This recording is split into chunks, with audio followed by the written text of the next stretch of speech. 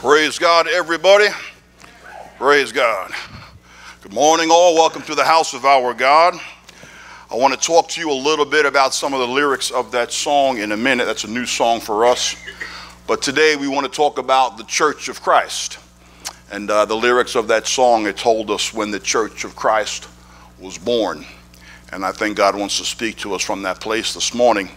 But however, before we do, I want to acknowledge all of you today. I know some of you call the church house with your prayer requests. And I want you to know that we pray for you. And if you do have a prayer request, we encourage you call. You know, Sister Helen, you are so faithful. God bless you. I mean, Sister Helen, first of all, she won't let you off the phone without praying for you. You know that. And praise God. But this is a house of prayer. Alicia, we've been praying for you and George. We've been praying for many of you. We've been praying for you, Damon. We've been praying for you, Donald. Those of you who will call the house, we pray for you all, but when there's a specific request, we do pray for those specific requests. Amen. So we want you to know this is a house of prayer. Right now we're praying for you, Nina, and for Terry. We're praying for you guys. We here. And God put us together for reason, for purpose. We're praying for you. Who are you over there? Who am I looking at? What's your name? Sister Peg. We might not remember the name, but say, God, you know the face that's in front of me right now. And we want you to know this is a house of prayer. And if you need prayer, so you can see us privately, you can call us, but you are prayed for, you are cared for, you are loved, and God will hear our prayer. Amen. Very good. So with that, everybody, I want to talk to you today. The title of our conversation is The Church of Christ. The Church of Christ. And I do thank you, Trick and Tiger Lou, for doing these songs on short notice and these new songs. I love the new songs. I hope you like them. Praise God. I feel the power of God in them. I feel God speaking to us in them and through them. Amen. It's good doctrine. All right, some of these songs are just good doctrine. It's good theology. So I think, however, I would like to start today with a story about Pastor Judy Porzio, one of our founding pastors who stood side by side with my father at the beginning of this ministry 36 years ago. Amen. Amen. So I would like to share to you a story about our pastor, Judy Porzio. I believe it was the mid-1990s that Pastor Judy, she had a traveling ministry. And she would go and travel to different churches and preach. And you know certainly that our pastor, Judy, was anointed to preach. And she was anointed to preach a particular message. One of the particular messages that she was anointed to preach was in regard to the three major feasts of the Old Testament, which are Passover, Pentecost, and Ingathering. And I was blessed enough to be able to travel with her from time to time as her armor bearer. In case anybody wanted to know what the heck I was doing there, I gave them a church title. I'm her armor bearer. That means you better be careful. But it was my pleasure. It was my pleasure. But, you know, they really treated my mother well, Pastor Judy, as she traveled from church to church. I remember one time she was traveling to a church, I think in Georgia, and a small church, small in comparison to the mega churches, but there were a couple of hundred people there to greet our Pastor Judy. And the pastor of the church wanted to honor Pastor Judy, so when we drove into town, we were put up at the finest motel in town. It was the finest motel, but the pastor wanted to greet my mother, so he had written on the marquee, we've probably shared this story before, it said, "Welcome, Pastor Judy Porzio," on the marquee of the motel. And right underneath it was $69 a night.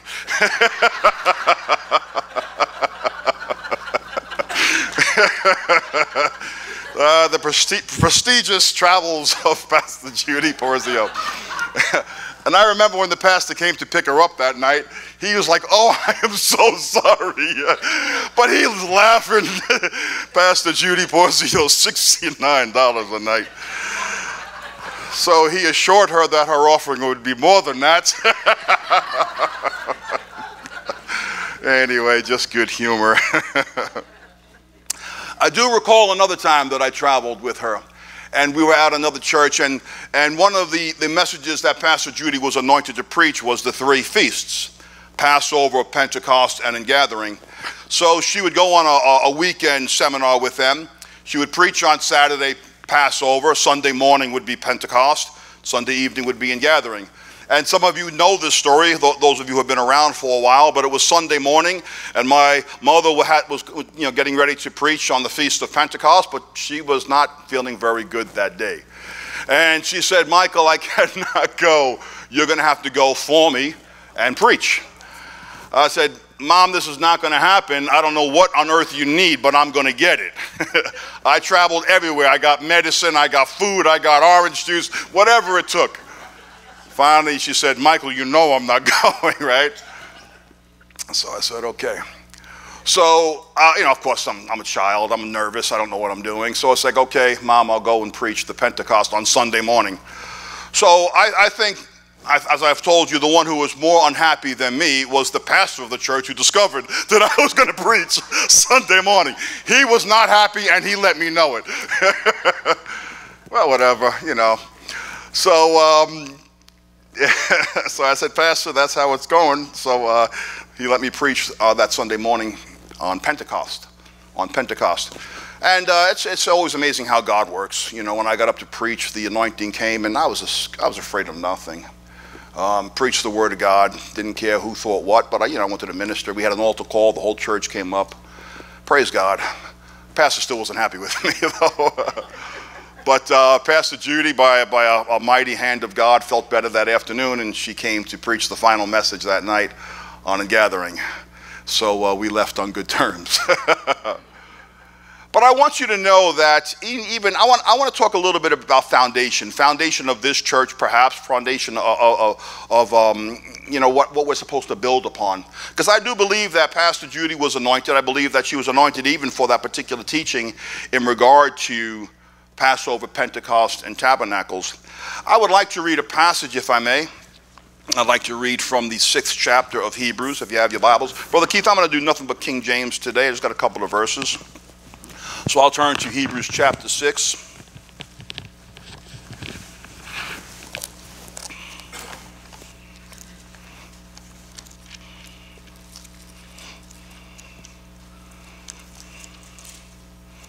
How you doing, guys? Have you been reading your Bibles? So have I. Really, I really have. I've started again. No, what I've really been doing as of late, I put the electronic stuff away, and I wanted to get familiar with the Bible again. So I've been opening up the pages again. Hebrews chapter 6. And let's just read a couple of verses together. It says, "Therefore," right in the beginning, "therefore, leaving the principal foundations, or the principles of the doctrine of Christ, let us go on to perfection, not laying again the foundation of repentance from dead works, and of faith toward God, of the doctrine of baptisms, and of the laying on of hands, even the resurrection of the dead, and of eternal judgment." Scripture teaches us that these are the foundations of our faith. The foundations, that we need to build upon these foundations. And Pastor Phil and I, we believe that we are anointed to build upon the foundations in which have been laid. So we will not lay again the foundations, but we truly stand upon them, and we build upon them, amen. We stand upon the shoulders of giants, yes we do. But we will not lay again the foundation. I want to speak about our foundations, but not preach upon them. The foundations are the laying on of hands. The foundations are the baptisms. The foundations are repentance from dead works. Some folks say, "Don't you lay hands on anymore. Don't you baptize anymore. If you need it, we'll give it to you," but that's foundational stuff. We need to grow up, everybody, amen? We need to mature in the body of Christ. We need to tell you that you are the anointed one. You don't need someone to lay a hand upon you. Amen. You need to know that you're forgiven, that you are loved, that you are the sons and daughters of God.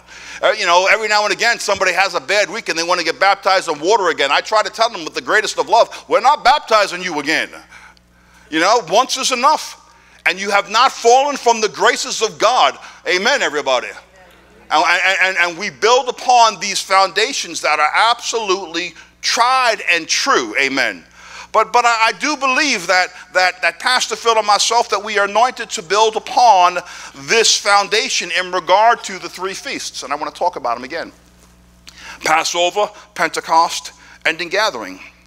But I must say, we also believe that God has anointed, this is interesting, he has anointed all of you with the Cyrus anointing in this year 2024. Have you read our text this year, Isaiah 45? It's called the Cyrus anointing, where God told Cyrus, I've anointed you to restore and to rebuild. So this message is for each and every one of us. We have been anointed to build upon the foundation in which have been laid. Amen. And if you have been anointed, that means you are empowered. Man, it means that you are the guys on earth that have the power of heaven to do what God has called you to do. Praise the Lord, everybody. Yes, indeed. There is a power of God. There is a power of heaven. And if you're wondering where it's at, it resides. There is a clove of fire right on top of your head. Just as it was in the days of Pentecost. A clove of fire upon each one of your heads, indicating the power of the Holy Spirit that dwells inside of you. Amen. Where the church of Christ was born on the day of Pentecost, empowered by the Holy Spirit to fulfill the purpose of the church. And we will clarify that today, amen, the very purpose of the church. Praise God. We've been called to pour down the heavens upon the earth so that the heavens would truly produce salvation. So Scripture does teach us that the church of Christ was born at Pentecost. We'll turn to that text in a second. Pentecost, the church of Christ. I want you to know the church of Christ, this is important. The church of Christ is not just one of the many religions upon the earth. Sometimes we view Christianity and we live Christianity as if it's one of the many religions. Make no mistake. The church of Christ is not one of the many religions of the earth. The church of Christ transcends every worldly institution, every worldly system. The church of Christ transcends them all. Amen. And we are called to usher in the greatest harvest of all, which is the Feast of Ingathering. Amen, everybody. And in this year, 2024, I believe that we are all anointed to restore the souls of mankind back to the Father. Yes, indeed. And you know, so many times I see us looking at Christianity as if it's just one of the religions. Oh, my goodness. And you could go to church and you can have your Christianity if that's what you want. If you want to be part of a religion and you want to say Christianity is your religion, fine. You can be one of the many religions, but there's something greater that we're called to. Amen. Which is Christ. The church of Christ transcends it all. The church of Christ has no competition. Can I get an amen from you? Amen. The church of Christ has nothing to prove, nor does the church of Christ have any enemies. The church of Christ is placed upon this earth to bless the entire world, to embrace the entire world, to love. Something like, for God so loved the world. Amen. That he gave and he forgave. This is what the church of Christ is called to do. It transcends it all. When you are part of a Christian religion, well, you don't forgive the entire world. When you're part of a Christian religion and not the church of Christ, we have a tendency to damn the world to hell. And we become, I don't know, we think that we're judge and jury and we know who's going to heaven and who's going to hell. Well, maybe if you're part of a Christian religion. But if you know that you have been birthed at the day of Pentecost, and if you know that you are truly a part of the church of Christ, you know that we transcend it all and we watch over all of humanity. Amen. That God put us in place for the great ingathering, and it's to restore the souls of mankind, everybody. And restore means to give back what was once lost. And a lot of people have lost their peace, they've lost their joy, and they've lost their sound mind. And the church of Christ is called to restore the souls of men back to the Father. A lot of people have forgotten that they are children of God. A lot of people have forgotten that they're loved. A lot of people have forgotten they're forgiven. In the church of Christ, we are called to restore the souls of mankind. Make no mistake and do not forget who we are and what we're called to do. And during the course of the day, you all might do different things. But I pray that you always have a divine encounter, a divine reminder to know why you deal with people in life, you know? Sometimes you just get lost in the problems of your jobs and the problems of your relationships and the situations of life, and we forget who we are. We forget that we are not part of the problems of this world. We are absolutely the answer. And if you're ever involved in a mess, it's because you're there for a reason, everybody. Can I get a witness? Yes, indeed. There's purpose in it all. You're there to save a soul, for you to show them heaven. Amen, everybody. Yeah, truly. Truly, truly. So with that, maybe we should take a look. Let's take a look at Acts chapter 1, where the Church of Christ is born. The Church of Christ transcends all religions of this world. Everything is beneath it, because we are here to love and save them all. Praise God. So when the Church of Christ was born here in Acts 1, you remember Acts 1, this is when Jesus was resurrected from the dead, and for 40 days he walked on the earth and he showed himself to many people. And before he was taken up into heaven, he told his disciples right there in verse 6, he says, when they therefore were gathered and come together, they asked him, the disciples asked Jesus, saying, Lord, wilt thou at this time restore again the kingdom of Israel? And Jesus said, it is not for you to know the times or the seasons which the Father hath put in his own power, but you shall receive what? You shall receive power. You shall receive power in your mortal bodies. You shall receive power from on high. You will know that you are more than human. You are touched by God to restore the kingdom of heaven. They didn't know that they were the ones who were to restore the kingdom of heaven. But God said, not until you are touched with power from on high. And that is the birth of the church, everybody. Amen. But you shall receive power after the Holy Ghost is come upon you.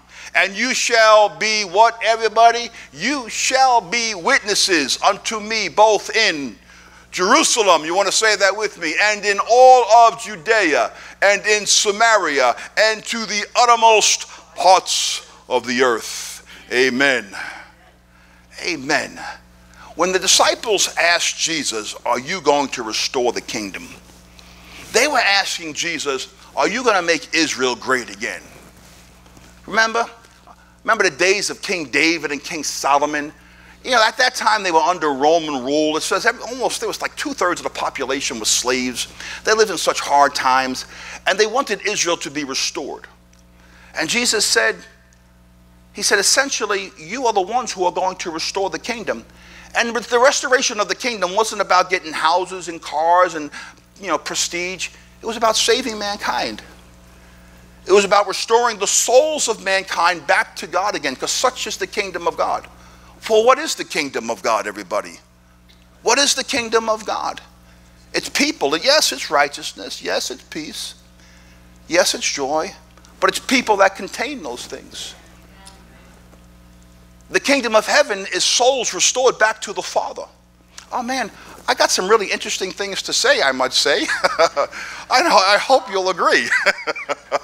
I've got a few interesting points here today, because the Church of Christ, and I'm going to get there in a second, is called to restore the souls of mankind. Oh my. Yeah, let's read another passage. Matthew. All right, let's talk about the Church of Christ one more time. Yeah, Matthew 16. Yes. So the first time the word church was used in the Bible was right here in Matthew 16, the first time the word church, and it's from Jesus himself. The Church of Christ. So Matthew 16, let's do verses 18 through 19.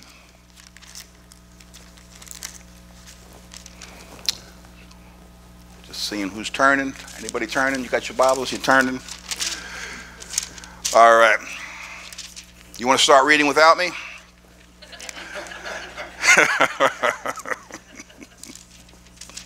All right, thanks for waiting. Here, you know, as we read the passage, you know it's a familiar one. And this is Jesus speaking, and I say unto you, Peter. He says, thou art Peter, And I can't start there. I'm sorry. Let's see. Let's start with verse 15. He saith unto them, But whom say ye that I am? And Simon Peter answered and said, Thou art the Christ, Son of the living God. And Jesus answered and said unto him, Blessed art thou, Simon Bar-Jonah, for flesh and blood hath not revealed it to thee, but my Father which is in heaven. And then, and I say unto thee, thou art Peter, and upon this rock I will build my church, the church of Christ. What does it say there also? And the gates of hell shall not prevail against it. Lines up with Acts, where the church needs power. What do you need power for? One of the things you need power for is because you're supposed to storm the gates of hell. Amen. That's an offensive position. It's not you living your life and every time the devil challenges you, you cry and ask God for help. No, this is you going to find the devil and tearing him down. Amen, everybody. You're on the offense, not the defense. Why? Because you are the church of Christ. You are empowered from heaven. You're not waiting for the devil to attack you. You are attacking the devil. You are storming the gates of hell. Oh, I see. Okay. Well, it's a good thing we had service this morning. Now I have been redirected. What is the purpose of the church of Christ? The first time in the Bible, church is mentioned by Jesus. Before the very same verse ends, he says, you are the church, and it says this, and the gates of hell shall not prevail. Therefore, the purpose of the church is to storm the gates of hell. Amen. He says, and I will give unto you the keys of the kingdom, such as Acts, right? I will give you the keys of the kingdom, and whatsoever you bind on earth shall be bound in heaven, and whatsoever you loose on earth shall be loosed in the heavens. Praise God. Praise God. Everybody, short and to the point. What is the purpose of the church of Christ? First of all, listen, you are born something greater than just a Christian religion. When people ask you what your religion is, oh, that is such a small question. It's like, do you got a minute? I'll tell you who I am. Do you got a minute? Like, this is not just some box I cross off on a sheet of paper. Like, what religion are you? No. I am a member. I am born of the church of Christ. Amen. Amen. And you see, the church of Christ, there is no denomination. In Christianity, I don't know, there's 1,000 denominations, and one is divided against the other. The church of Christ is universal. It is above all. Isn't that much better? See, we don't even know who we are sometimes. We are above it all, dividing nobody but uniting all. Such is the church of Christ.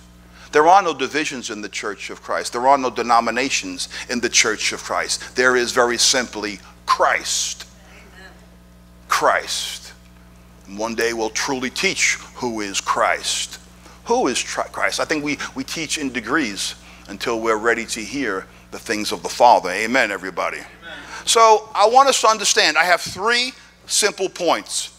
Number 1, the purpose of the church of Christ. Number 1, the purpose of the church of Christ is not to enlarge the gates of hell. It is not to enlarge hell itself. Let me explain. A lot of times in our Christian religion, we think it's our responsibility to determine who is going to hell and who is going to heaven. And for some reason, you think you know who's going to hell. I don't know why you think you know who's going to hell, as if there's this final place of torment forever and ever, and you have just banished them to it. Really? My question to you is, are you sure that you're going to heaven? I would say, take a look at yourself first. And if I take a look at myself, I ain't sending no one to hell. I got some stuff to do here. In those terms, right? You see, every religion on earth, when Christianity becomes one of religions on earth, we believe that it's our job to enlarge heaven. For some reason, for some strange reason, we think there's only a few people that are going to heaven and everybody else is going to hell. And we all seem to be fine with that because we're going to heaven.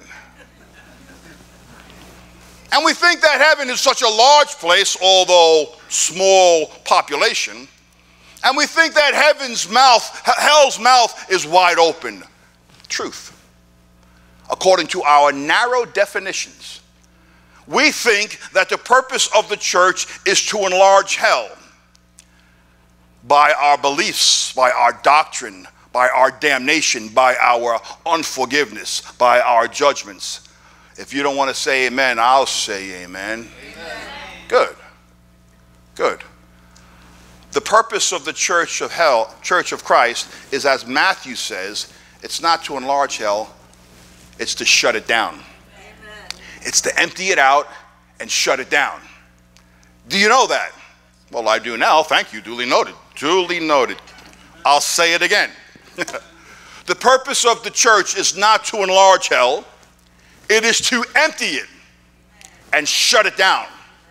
Because when God birthed the church, he said, along with that, my church, I give you power to storm the gates of hell. And you know, when he gave that message, he was standing at that black cave in Caesarea Philippi, where they thought was truly the gate of hell, where they thought they could hear the sounds of hell permeate through. You ever hear stories about people who drop microphones into the depths of the earth and say, for sure they have heard the cries of hell? Well, Jesus Christ took them to one of those places. He took them to one of those caves where they said was the gates of hell. And at there he made the declaration. He said, I will build my church, and the gates of hell, he probably pointed right at that black cavern, and the gates of hell shall not prevail against it. As if he's saying, go get them. He said, I will empower you from on high, and you will storm the gates of hell. Like from that point, they were supposed to leave Jesus and take off right into the dark cavern. Let's go get them, guys. The purpose, I'm going to say a while on this point. The purpose of the church is not to enlarge hell. It is to empty it and shut it down. Amen, everybody. Who? You, the Church of Christ. He gave you the keys of the kingdom. He gave you the power to bind and loose. He gave you the power to do it. How do you do that? You restore the souls of mankind back to God. See, the purpose of the church is to restore all men back to God. See, the church is called Pentecost, but there is one more feast after Pentecost. It's called Ingathering. It's the harvest. It's the harvest. You ever read about the harvest, the end time harvest? It's the feast of Ingathering. And the church is the one that brings on the end time harvest. How do you bring on the end time harvest? Where do you get all these people from? Where do you get everybody from? How are you going to fill this church? Well, you get them from the pits of hell. That's where you get them from, because they're all locked up and tormented. You got to storm you need a friend? Go storm the gates of hell and go pull a couple of buddies out. Amen. Amen. Praise God. Yes.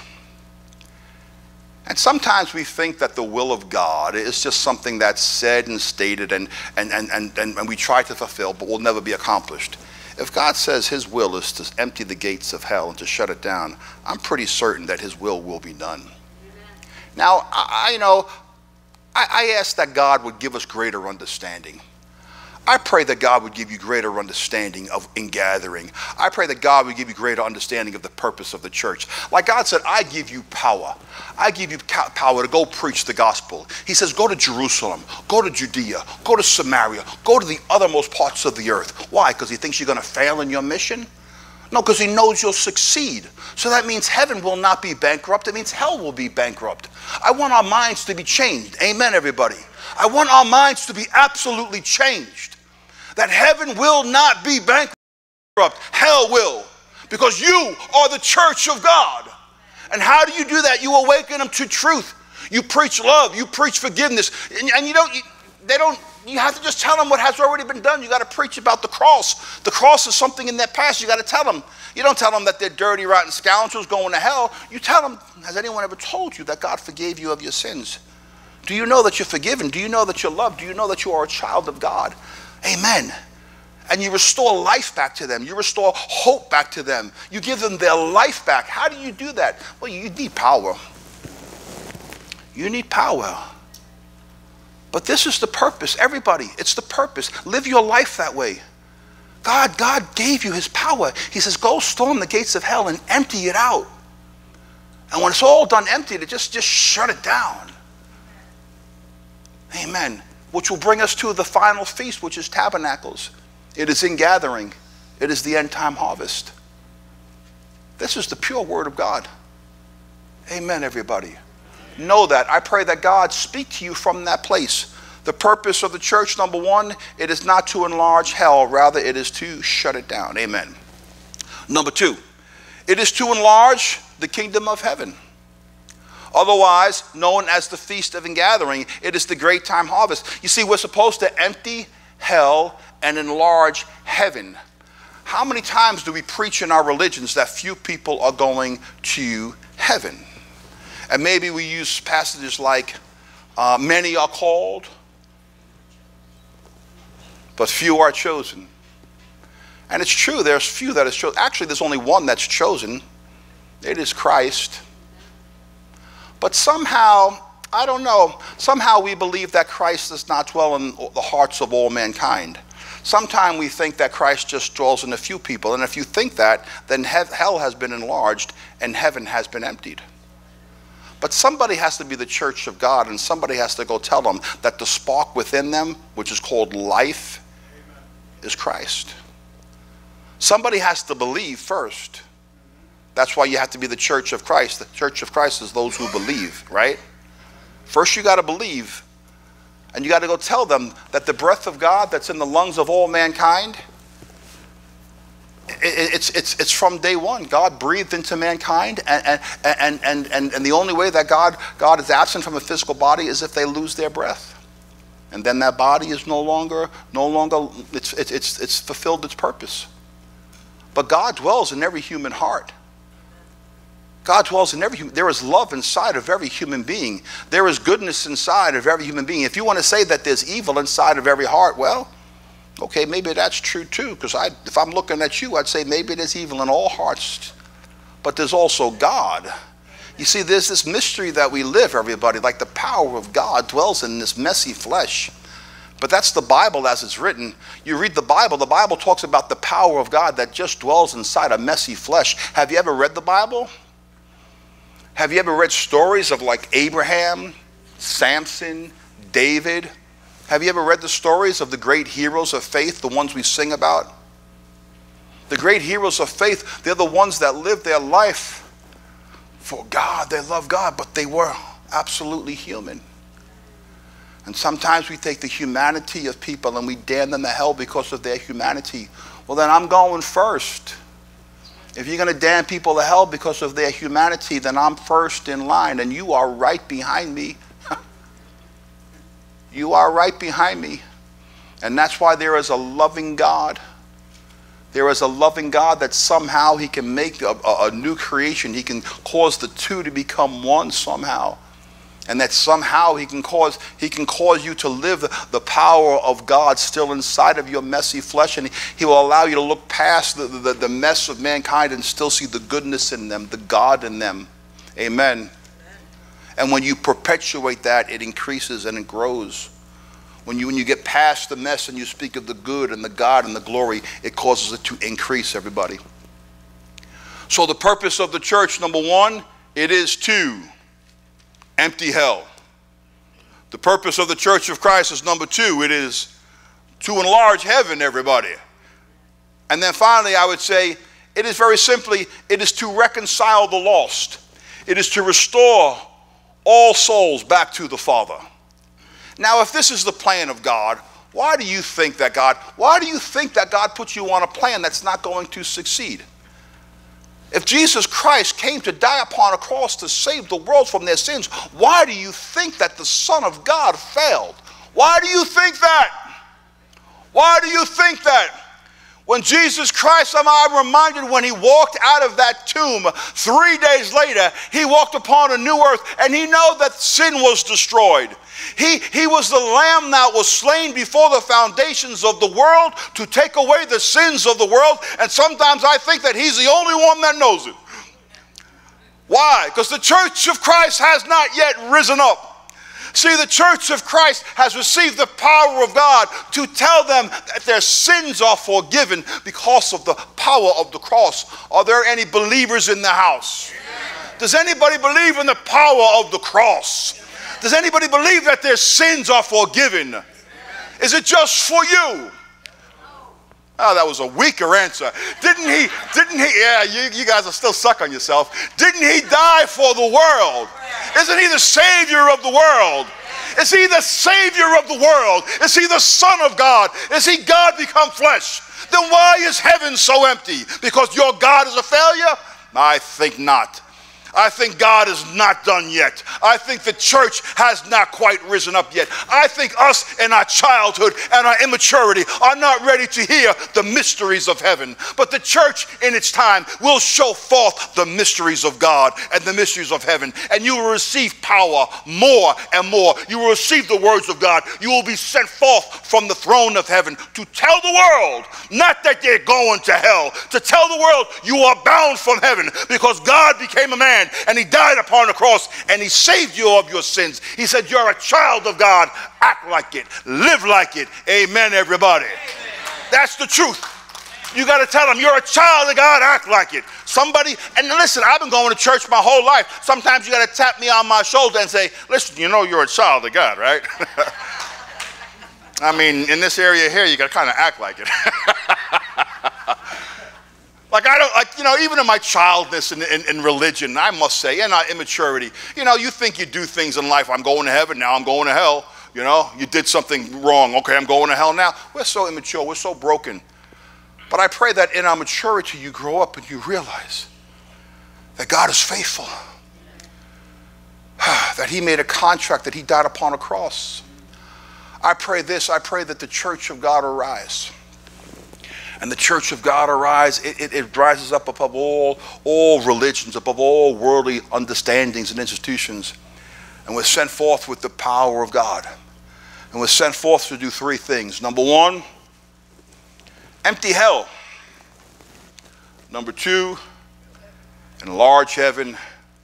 And number three, restore the souls of all mankind. For that is the reason why the church of Christ was born. We sing the songs. And I know when we sing the songs, you're moved by them because of the Spirit of God inside you. Amen. I believe when you hear the word of God, I believe the Spirit of God inside of you rises up. Why do you think sometimes you sing these songs and you can feel the power and glory of God all over you? I believe that you believe it and you know it, and in time God will reveal to us these truths. Amen, everybody. So praise the Lord. I'm going to ask you to stand, and the praise and worship team will go forward. And this time let us sing these beautiful songs. Let us sing about the church of God, and may the church of Christ truly arise. Everybody, God bless you. Amen. Amen. Amen. That really is a beautiful song. Thank you for that. Yeah, praise God. Well, Pastor Mike, thanks for sharing the stories of Mom. I always enjoy those. And say what you want. None of us have had our name on a marquee, so hey, that's pretty good. But yeah, bless God. And even as we, I think that's good too, that, we share those stories of our mother and our father, who, of course, started New Image 36 years ago as we're entering into our anniversary. And it's a God thing, right? I mean, someone has got to push forth the gospel of Jesus Christ. Amen. And even as we heard that word today, I believe that to be true. David said, I think it's in Psalm 16, it says that, for thou wilt not leave my soul in hell, neither will you suffer the Holy One to see corruption. Now, he penned it while he was alive, yet he had already experienced and been to hell, and he knew God was not going to leave him there. So we do have to see hell differently, and I would imagine that many of us have maybe gone through some stuff in life, and you would say, and that was pure hell. I don't want to ever do that again. Amen? And I believe that's what David was saying in that passage. Nor suffer the Holy One to see corruption. Who's the Holy One? Well, the Holy One, like Pastor Mike just said, it's Christ. We shouldn't see corruption. We shouldn't see brokenness. We shouldn't see defeat. We shouldn't see sin. We shouldn't see separation. Do not allow the Holy One to see that which is corrupt. What's corrupt? Anything that takes away from Christ. Well, no matter who they are, what they think they believe, don't believe, whether they don't believe in God at all, doesn't matter. They are still part of the body of Christ. Do not suffer the Holy One to see corruption. Only see the Christ in each other. Amen? And I believe God is birthing this right now. I do believe God is bringing about a greater revelation for us to, yes, think different. He also says that in Hebrews, that we're supposed to change the ordinance of priesthood and change the law. Now, he doesn't eliminate it. It changes. It changes. What changes? Well, it changes in the way we understand and believe. Yes, it's all foundational. He didn't say eliminate it. But he does add to it. He builds upon it. And, of course, the new law, it is grace, church. The old covenant wasn't grace. The new one is, though. And we changed the order of things, which is no longer just the tribe of Levi. Remember, you can only be a priest if you're a Levi. The new one is Melchizedek. Who is that? That's us. It's Christ. He changed the order. We're all kings and priests. He changed the order of things. How did he do that? Through Calvary. Through Calvary. I believe that to be true. Amen. Let's go before the Lord. Heavenly Father, we are, of course, grateful today, Lord God. Grateful always for your love, Lord God. For your salvation, Lord God, because, yes, we are forgiven, Lord. And we pray for redemption, Lord God, for our redemption, Lord, so that we would also then go and redeem others, Lord God. And we pray, Lord God, that you would give us that strength and that power which is endued from on high. And as we go, Lord God, that we would not see corruption, Lord God, but perhaps just see the opportunity to redeem and help and save others, Lord God. So we thank you for this call, Lord, for this word, Lord God, for this family, Lord, and for all that you are doing. And it's in your name we pray. Amen.